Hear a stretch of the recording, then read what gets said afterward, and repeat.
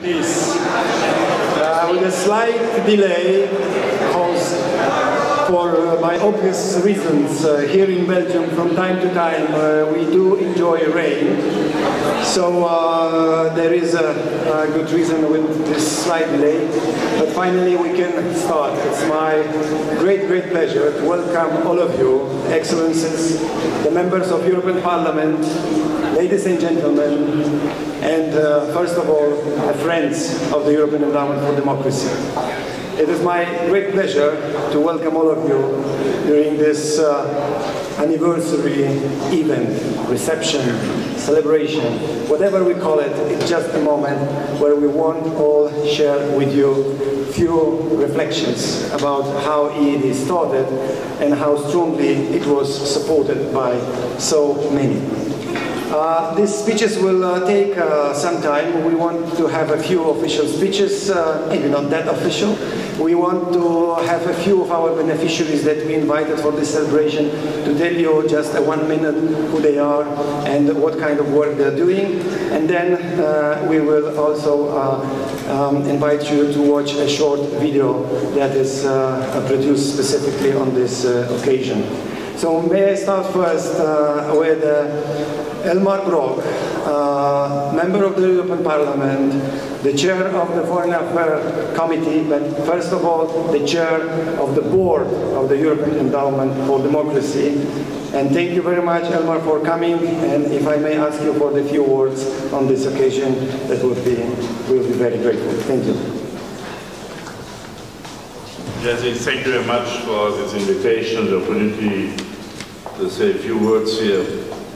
We're just an EPP group meeting where Jean-Claude Juncker was, and I thought I shouldn't miss it. And I hope Alexander has made a similar good impression in your group as he did this afternoon in our group. Also, I'm a little bit on the wrong track today because we Germans have lost any sense for reality since last night.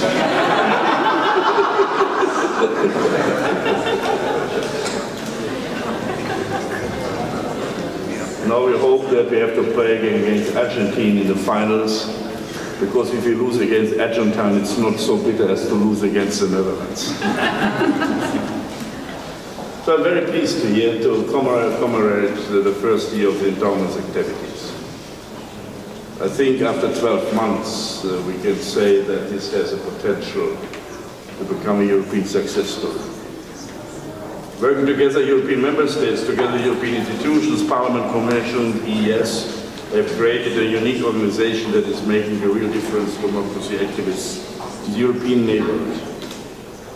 I think it's important that the whole dream of the European Parliament was met with the interests and dreams of some member countries like Poland, that we need in supporting democracy and human rights needs more flexibility than you can use it in a normal Commission deliberations. I think, therefore, the emergence of the European Endowment of Democracy for Democracy would not have come in at a more important time when we see how the development of the eastern neighborhood, the southern neighborhood is in other places. And I think the concentration we had in the very beginning was a very good thing, and if I develop it that way, and more member countries would take part, not just in supporting us by heart in board meetings, but also by finances, I think this could even become better, and we have now a debate about enlarging the mandate of this institution. The events in Ukraine, Egypt, and elsewhere have been very dramatic. And I must say, and thank you to you, Jerzy, the staff, Alexander, to the executive board, that it was done in a lot of speed, expertise, and flexibility to find solutions here. It has made a big difference.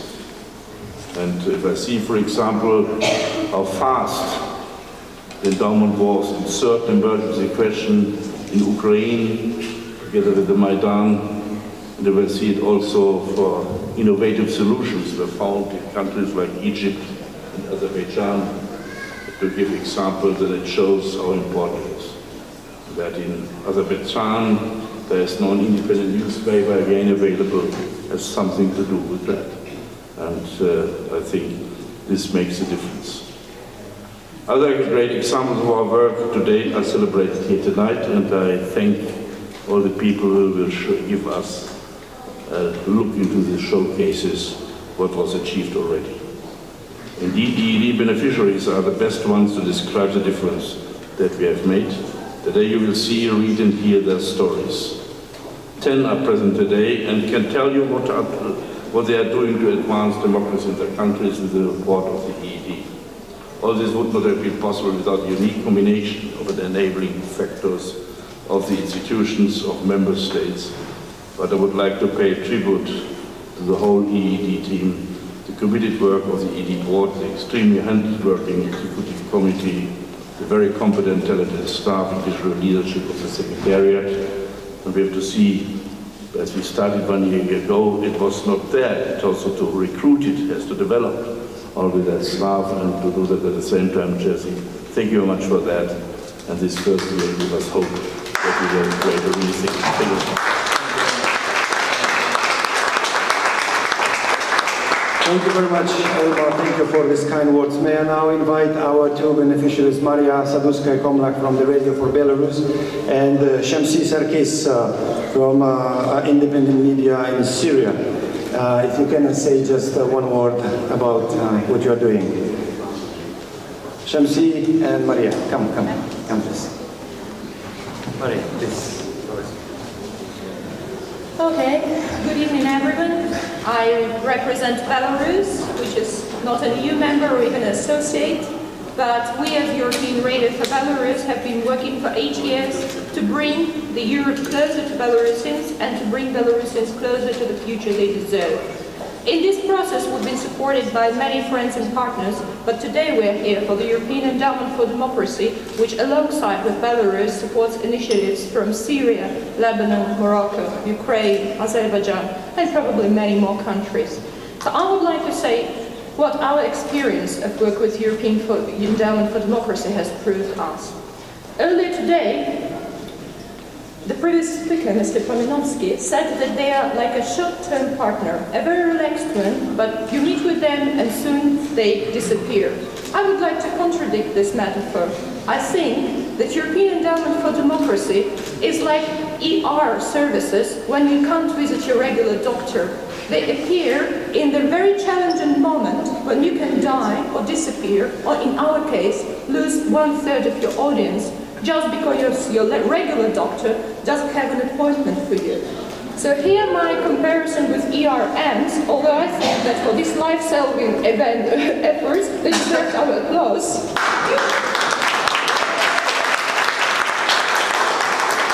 And I would like to just finish with what is different. Unlike with ER, which you hope to be your last experience in your life and not meet those doctors anymore, with EED, you can meet a fascinating network of committed individuals and organizations from all over the world that inspire you in bringing forward changes that you find for in your country. So I hope that in further years, EED will continue this important work and we will all meet together, even if we are not anymore a beneficiary. Thank you.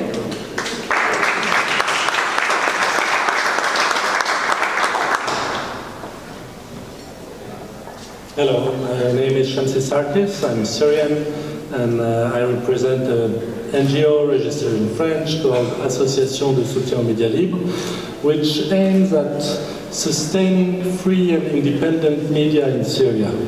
That's a weird thing, talking about free and independent media during a war, a messy war, but actually there are hundreds of very interesting media projects that appeared in Syria during the last 3 years. And we selected a few of them. We could not help everybody. So EED has granted us with some help to print and distribute 12 magazines inside Syria in 300 points in 6 different governorates. One of the magazines, my favorite one, is a magazine for young children, aged from 4 to 10 years old, educative magazine. So it's not, media is not only something to inform people, but it's also to educate people. I'm very happy that Europe was able to recognize that a very ground-rooted project that may terrify many people, like don't let people work in Syria, everybody will die, everybody will be killed. Yes, there are security issues, but yes, there are people working in Syria for 3 years, and there are the Syrians themselves. And I'm very proud that we received this grant from the European Endowment for Democracy that is supporting a Syrian-rooted project, supporting Syrian project for Syrian locally inside the country during the war. Thank you very much. Thank you very much. There will be more from beneficiaries, but now I would like to ask the chair of the executive committee, which is actually the chair of the funding committee that takes every funding decision. And the funding committee, who other members are also present here, is working extremely hard. In just 8 months of active analysis of the different projects, they've been able to make 111 funding decisions. And I can assure you that this wouldn't be possible without extremely skillful and visionary chairmanship of executive committee that is done by Alexander Graf von Lambsdorff, the member of the European Parliament and the Vice President of the European Parliament, recently elected. Congratulations. I will not congratulate once again on German victory yesterday, because we all feel so Brazilians these days that we cannot afford any further congratulations. Alexander, the floor is yours. Jerzy, thank you very much. You don't need to feel Brazilian, it's okay to feel German. Now, let me just thank you all for being here and celebrating this wonderful anniversary. It is a wonderful occasion, and it's also an occasion to perhaps look back a few minutes and remember how all of this came about. Initially, the process was a bit similar to scorpions making love. You had to move extremely cautiously. You were never sure whether you would get poisoned or not, and whether somebody would die in the process, politically speaking. This applies to the member states. Poland was, of course, the initiator, but there were other member states who didn't think it was such a great idea. In the European Parliament, there were certain political groups who were much more enthusiastic about it from the outset than others. So everybody was moving around, and then, to make it all even more complicated, we added in NGOs. Now, NGOs, diplomats, parliamentarians, it's a very funny mix, and you rarely have these groups mixing together, such as in the EED. But you know what? This heterogeneity, this diversity, this mix of experiences, this mix of perspectives, is what makes the EED unique, makes it successful, and, of course, a very, very hard-working secretariat, because what Jerzy fails to tell you is, while we have taken 111 funding decisions so far, more than 1,000 reached the members of the secretariat who had to make the assessments which ones were worthy, which one could be followed up. And for those of you who are beneficiaries here today, let me congratulate all of you. You can see that it's about 10% who actually get a grant.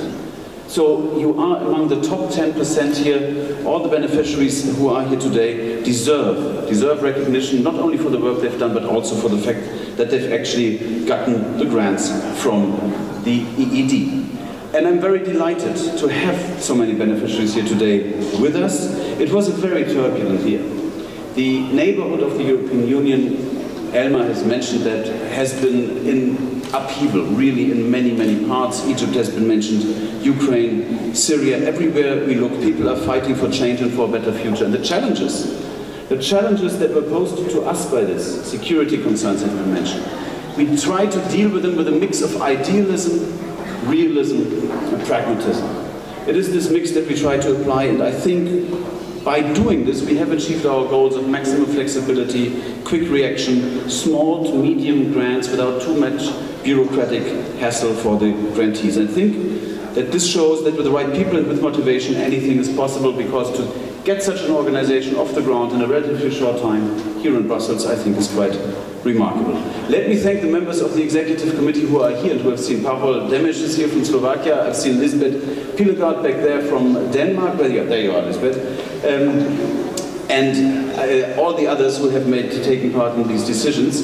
I can tell you, we meet every 6 to 8 weeks, and we spend nearly an entire day pouring through the projects and grilling the people who are preparing them for us. It's not always easy for them, but Pavel, Lisbeth, Sandra and all the others bring their long grant-making skills to this process, which is extremely beneficial to the entire process. Ladies and gentlemen, dear friends, last but certainly not least, I would like to honor the beneficiaries who are present here today, but also those who are not. Some of them believe in change, they fight for change, but they could not come. Some are, as a matter of fact, in prison. Some are not able to leave their country.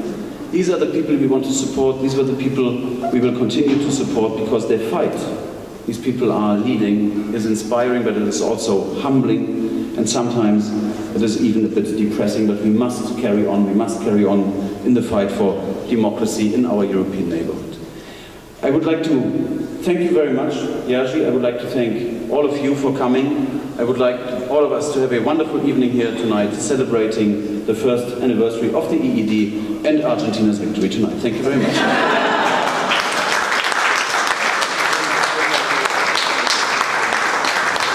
Thank you very much, Alexander, for kind words, and thank you very much for the work, and we look forward further to serve Executive Committee with the best quality work we as a Secretariat can do for you. Let me invite Rawan, Yaghi and Rahim Hajiyev to the stage to say just a few words. Rawan Yaghi is from the Lebanon, and Rahim Hajiyev is from Azerbaijan. Rahim, please. Здравствуйте. Good evening. Спасибо за приглашение. Thank you very much for the invitation. Спасибо за вашу поддержку. Thank you for your support. Сразу скажу, что я приехал из страны, где очень много нефти, очень много газа и очень много коррупции. First of all, I would like to say that I'm coming from a country which has a lot of gas, petrol and corruption. Чиновников-коррупционеров, если когда называют коррупционером, они попадают на газету в суд за то, что, значит, это называется клевета. When a member of the authority is called corruptioner, he goes to the court and said that it's not true. Без привлечения могу сказать, что наш небольшой коллектив нашей газеты, единственная в стране, которая до сих пор продолжает разоблачительные статьи, материалы относительно всех коррупционных дел в Азербайджане. I will not exaggerate if I say that our newspaper is the only one that continues writing about these people. Это славная история, небольшой коллектив газеты в борьбе в стране существующим страшным коррупционным режимом. It is a great story of a very small team which survives in a very corrupt country. Я думаю, что когда вы боретесь за светлые идеалы, это вам дает огромную силу. Несмотря на то, что за 2 месяца зарплату не получаете, несмотря на то, что репрессивный режим продолжает свою политику, несмотря ни на какие трудности и сложности. When you are fighting for your ideas, you still overcome all the difficulties and all the obstacles that appear on your way. Мы в своей стране боремся за свободу, за торжество демократии, и мы считаем вправе себя рассчитывать на поддержку свободных людей за то, что мы боремся за свободу свою. In our country we fight for the freedom, for democracy, and I think that we can and have to receive support from free people. Спасибо огромное, спасибо большое за вашу поддержку. Thank you very much for your support. The newspaper of Azerbaijan. Rawan. Hello. I'm Rawan Yaghi, and I am the founder and director of EuropeAid, which is in Baalbek, Lebanon. First, I would like to thank the European Endowment for Democracy for their invitation today to celebrate together their first anniversary. I would like to tell how the European Endowment for Democracy was different for us in 3 ways. First, throughout the proposal, I'm going to be so pragmatic. Throughout the proposal, we had like an advice all the time, and people were talking to us and asking about certain points that were not clear enough, or they were wondering if that's true or not. And that barely happens in the society of the non-governmental organizations.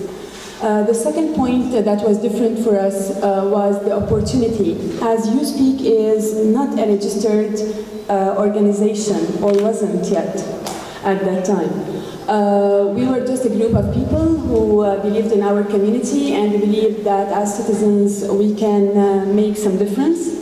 And we had some initiatives that were supported by some donors, but that was the first time that we got like something as much as our dream and ambition. Someone has just believed in us, believed in the initiative, and felt that they can just help us, and that was different from all the other donors who want you to have a big CV. And if you don't have someone to believe in you in the first place, then how are you going to build that CV? That was so different for us. And our initiative is actually to connect 9 organizations in the Beqaa from different regions, different religions, and work as citizens against the corruption and against the rule of sectarian politics in Lebanon. That was great to be helped, actually, and we felt that we are so responsible, and that was a challenging responsibility, and we were doing our best in order to show that we deserve it, and I think this proves that we really deserve it. The third point where I see that the European Endowment for Democracy is different is the continuous support for us, even throughout the project. They have visited us. They showed that they are so concerned about building our capacities, and that in this way we're not going to stay where we are, but we are going even to grow higher and higher. And we are looking forward to have some kind of training with an expertise who's going to go to Lebanon soon. So this kind of follow-up is very important, and this capacity building throughout the project is also very important for us. I can't but say thank you, and thanks for everything that you have done for us. Thank you very much. We are also very proud that we have found you. This is what I want to say, that all our work wouldn't be possible if there are no genuine people who really share our values and who really want to do work together. As you all know, and we all know, democracy is something we cannot export. And only because of these people we are meeting today, it's only 8 of them today with us, out of these 111 initiatives. Without them, no of our work would be really possible. Let me now invite the third speaker from Brussels. As Elmar Brok rightly said, endowment wouldn't be possible without a good cooperation between member states, institutions, and European Parliament. So let me have Markus Cornaro from the European Commission, Deputy Director General of the EuropeAid, to say a few words. He was from the beginning a great friend of this initiative. Markus, please join us. Thanks a lot, Jerzy.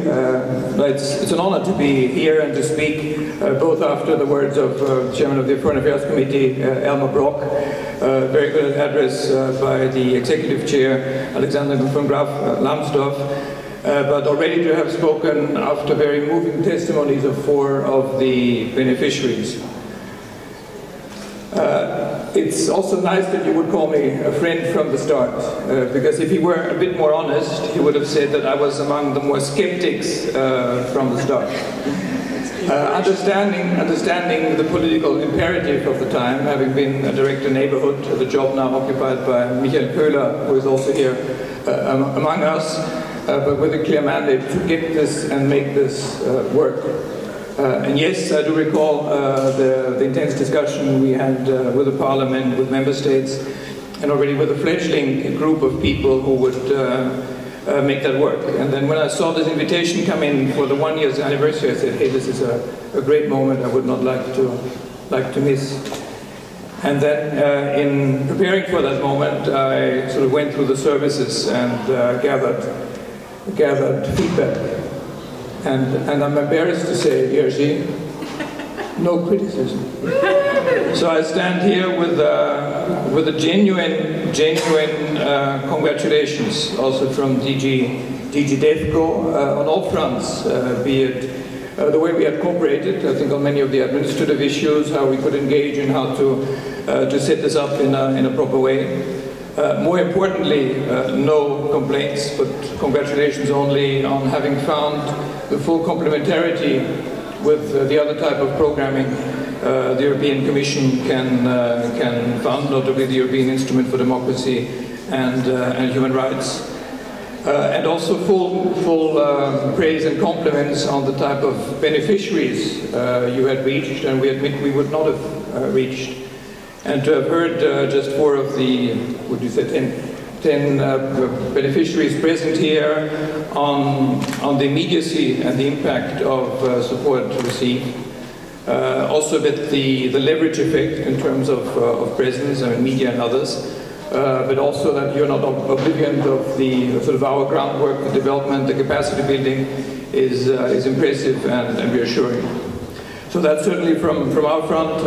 Again, I repeat, full congratulations for a first anniversary. This is more than many organizations can achieve, and certainly very, very happy to continue working on that front, be it the deepening or the widening of your objectives. And the last point, just to make sure that this is not just bureaucracy speaking, but also Stefan Füle, in fact, asked me when we were at the Ukraine Forum yesterday to make sure that I would extend his personal greetings to that initiative. Yes, from the political front also, he was at the forefront, but he's as much pleased and politically impressed as we are. And this is now sort of a firm element of a challenging, unfinished European neighborhood agenda and the wider Europe. So anyway, congratulations also from the European Commission, and great to be here tonight. Thank you very much, Markus, for these kind words and honest words. Indeed, the Commission had some, at the beginning, good questions to answer, but without good questions, there is no good solutions. So it was very inspirational in the beginning, and I hope now it will be so smooth that everybody will be even surprised how smooth it can be. Nevertheless, let me come back to our beneficiaries. They will not speak anymore, just in order to make our official part shorter, but I want to personally introduce them. So I would like us, Kirill, Christina, and others to join me now. Fadua, Pata, Kirill, and Christina, please come to the stage. So I want to quickly introduce you. Let me start with Christina Berdinsky. Christina is a young Ukrainian journalist on my left side, young journalist that started a Facebook page telling a story about Maidan. And in a very short time, she was able to mobilize a large group of supporters internationally, and suddenly she started to run 18 pages in 16 or 17 languages. 17 languages. So the content was daily translated to 17 languages. And we discovered this, and she was, we were happy that she accepted our support, although she would do this without any support, I'm pretty sure. Maroc received EED support to help establish in Morocco an association, the Rencontre Méditerranée du Cinéma et des Droits de l'Homme, which promotes dialogue and critical thinking to the cinema and debate. They are extremely active and visible nowadays in Morocco. Finally, Pata Gabridashvili, who runs the Fact Check Georgia, the special website that is keeping politicians accountable, what they say how factual it is and how it reflects reality. So having here politicians, be careful, they can check also what you are saying. And this is extremely successful endeavor. At the beginning, everybody thought that this is just because some of them became an opposition and left government. But nowadays, the present opposition and the present government is equally afraid of what they are saying. So I think that's a very clear measure of their success. And finally, Kirill Logorenko, who runs Hromadske Radio.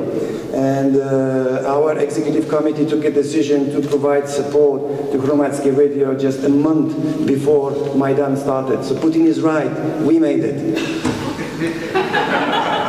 Well, fortunately to Ukraine, no, the Ukrainian made it. And the people like him were preparing themselves, were structuring the society, were working there to make Euromaidan happen and possible when the people weren't happy with their governments to say it and to say it in a well-organized way. So congratulations for European endeavor.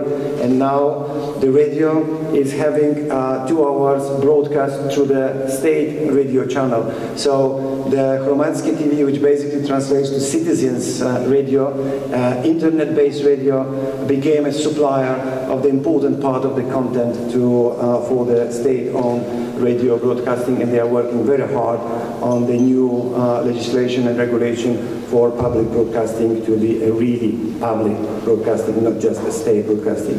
Thanks all of you for being with us. Thanks to your work, democracy and the democratic values are strengthening all over the world and in your countries. And please stay on your path. We will try as much as we can to support you, but everything else depends on you. Thank you very much for your work.